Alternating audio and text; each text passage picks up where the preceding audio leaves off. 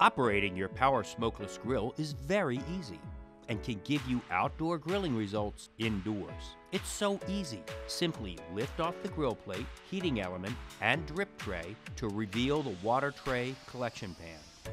Add about 2 cups of water to the water tray collection pan.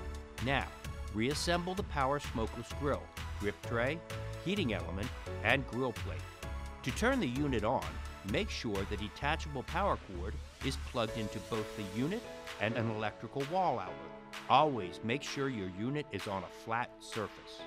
Then, on the control panel, touch the button marked Fan to turn on the fan, and touch the Power button to turn on the power.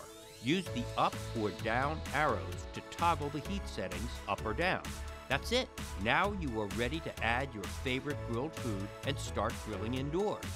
When you are done, simply touch the fan button to turn off the fan and touch the power button to turn off the heating element. Isn't that easy?